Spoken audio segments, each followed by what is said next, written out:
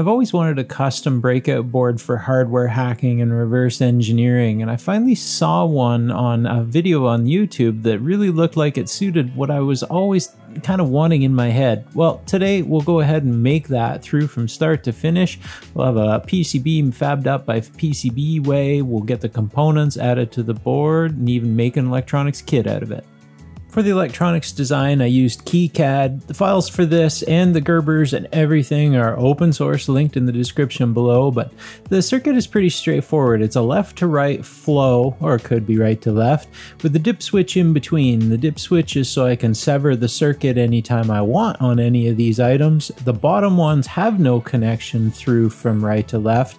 They allow you to put stuff on the proto area and then hook things up to the screw terminals as you see fit. So you can add push buttons or capacitors or resistors or LEDs or anything you want in circuit, in test on any of this. And the cool part, you can put a jumper across anything from left to right and then hook your amp clamp onto it and measure current flow through the circuit. Pretty cool.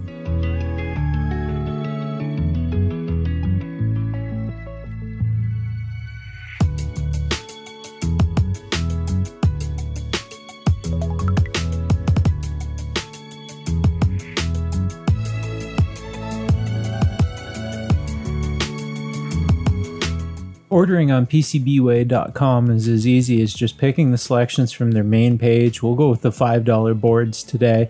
You can pretty much leave everything default in this case. It's going to be one board per panel. The boards are a little too big to panelize. And we're just going to pick a little different color. We'll go with red today and a white solder mask and just leave everything else as defaults. Go to checkout and you just upload your Gerber zip file. So you're done. That's it. Oh yeah. My favorite thing is packages from PCBWay lately. It just makes me happy. Got some more stickers. I already stole one out of the package. And another pen. Can't have too many pens. Just some foam. As always, everything is packaged just beautifully. And these are the boards. This is my newest project, the ProbeMaster PCB, and I am excited. This is going to be pretty cool, I think, to have finally a board that I haven't needed every day, but it's been on my mind each time when I go to do like working with an unknown piece of hardware, or even sometimes when I'm repairing things. I always just wanted to have this breakout, and well, this is exactly what I pictured in my head. Oof, throw that one on the floor. This is the version 0.1, so our dip switches will go up the middle there. We have our proto area, we have screw terminal area, and everything is a flow left to right, or right to left if you want. Grounded mounting holes, and then these grounded pads here that we can just clip our alligator clips onto. And man, oh man, I'm gonna get a macro lens. Check this out. Isn't that cool? That is a pretty spiff looking board. Routing definitely is not the best, and there's nothing fancy about it. It will pick up noise and stuff, but this is not for really high frequency sensitive circuits. This is for hardware hacking, and it should do the trick. We can add on whatever components we want. I'm already thinking some push button switches, because why not? That'll be super handy to just tee into certain circuits. And I love this red. It's cool. And I actually picked the red because I've just always been inspired with the Bus Pirate, and most of the Bus Pirate versions I've seen were red, if my memory serves me right. Could be wrong, but I think the version I have is red. Yep, the version I have hanging on the wall is red, and I just can't wait to put this into use. So that is our PCBs fresh from PCBWay.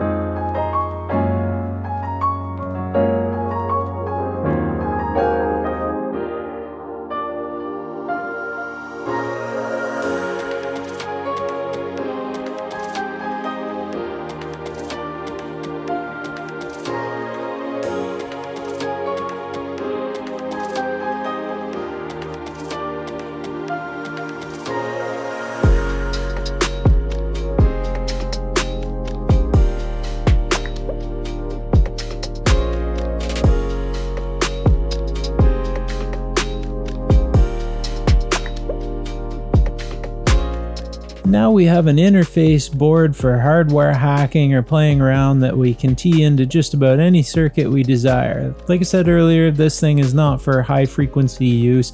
The traces are all pretty big and pretty wide open, so you might introduce noise, but for reverse engineering how a component works or tying in other components, this does the job. I've played with it quite a bit and it does what I need it to do. I love being able to turn off the dip switches and sever a circuit and then easily remake it again, or hook up my amp clamp into the circuit is so easy now.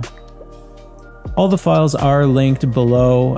Everything's free in my GitHub. All of the KiCad files, Gerber files, you can have these made. I will make kits available in my store in case you don't want to make your own. I have the PCBs all set with the dip switches installed because these the spacing on the dip that I chose in KiCad is actually the wrong size for standard dip. Wasn't aware that there'd be that many dual inline packages, but there are. So feel free to grab a kit from me if you like, or have your own fabricated. It's all out there now. You're free to use it, take it forward, use it for what you desire, make it your own, redesign it. Just have fun. Hope this helps someone. Good luck in all your electronics projects. Let me know if you like these videos. Click a thumbs up on it. Really helps the channel. I'd love to hear from you down below in the comments if you like these kind of projects. It truly helps the videos when you guys throw a comment or have something to say, and I like interacting with you guys. You're a cool bunch of people out there. Talk to you soon.